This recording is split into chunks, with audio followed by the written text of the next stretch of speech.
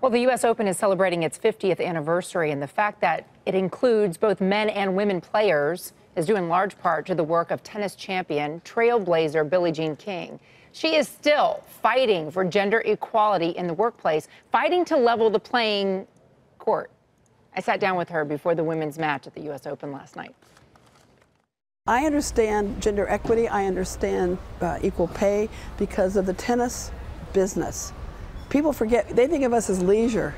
You guys, this is our business, so it's business for us. But we've fought very hard to have equal prize money. And the U.S. Open was the first major in 1973 to have equal prize money for men and for women. I sat down with Serena and Venus earlier this year and talked with them about pay parity and equality in the workplace. Why, in 2018, are we still talking about it? Well, it's just sports are a microcosm of society. Men still make more money in tennis than women. But the wonderful thing is, it's that the four big majors, we are equal. And that sends a very strong message. And through the Billie Jean King Leadership Initiative, she's now partnering with some of the biggest names in business, Disney, Starbucks, and Caesars, which is a company that I cover in the gaming industry, to help them achieve very lofty goals when it comes to equality for women in the workplace. Here's what she told me about it. Our job is to work with these companies in any way we can to help them. I think what they like from us is the inspiration, to get people on board, to convince people that this is the right path to take. Men are much better than they used to be. The younger generations are fantastic. The millennials and Gen Z are the two greatest generations for inclusion I have ever seen.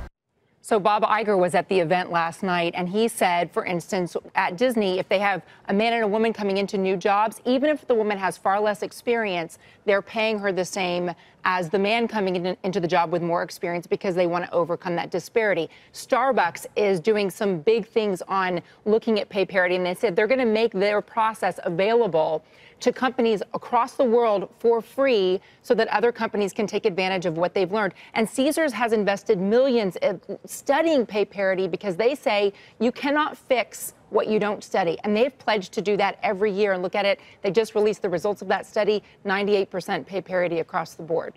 Sets an example for other companies and other industries. So Iger said that they're paying equally to women and men in the same job, even if the experience is different, to make up for past inequities? And he said, and he was challenged in an interview at this event last night about, you know, things like movie roles that we hear about actors having different pay for similarly important roles.